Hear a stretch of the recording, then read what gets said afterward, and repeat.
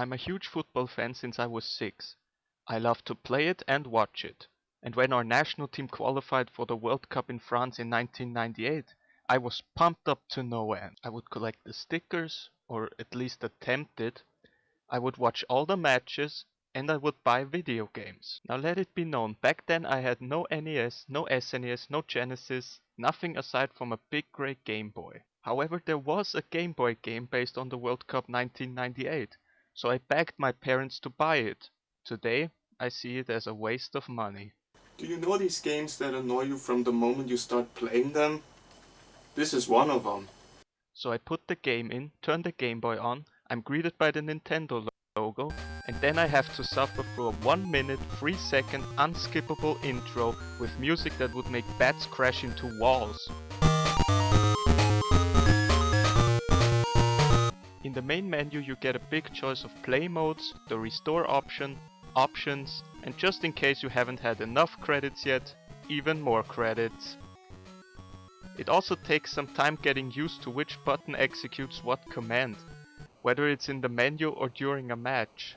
Sometimes I press the B button in hopes to go back to the previous screen, but instead it takes me to the next one. I'd love to go more into detail, but since there's a time limit, I'm gonna focus on the main issues. So let's choose the teams. Ich bin Patriot, also spiele ich als Österreich. Against, Mexico! Mexico!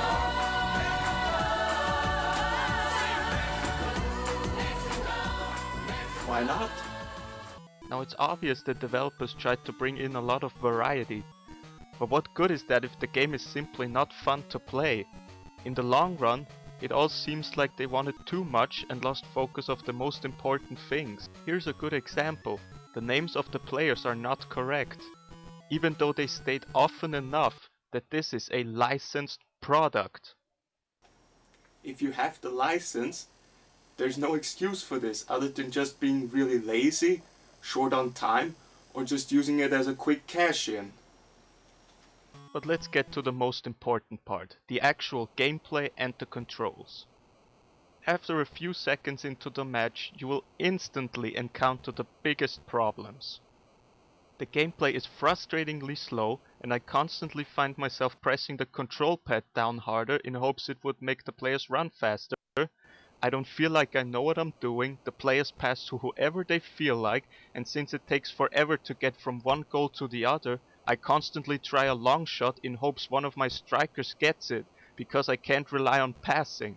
I never have enough time to make a proper attack before I randomly get the ball stolen, and when you tackle, you can only hope the referee doesn't blow his whistle.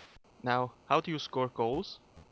Well, I tried everything I possibly could, but the only way I can sometimes score is to try to always shoot in the bottom corner of the goal. Then, if you're lucky, it goes in. However, I love the scoreboard and referee animations. They're pretty funny. Overall, it is playable, but really tedious and boring. By the way, if you play the World Cup mode, the restore option comes into play. It's basically a password you enter in order to continue, if you want to spend about 5 minutes typing in up to 48 letters and numbers. Now you might say, it's a Game Boy game, what do you expect? Well, let's compare it to another football game on the Game Boy. Soccer.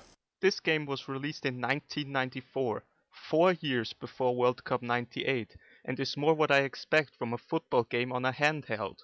For one thing, if you now pick your team, you can see that this game actually has the players' real names. Don't you like your Argentina with Goicoechea, Maradona and Batistuta?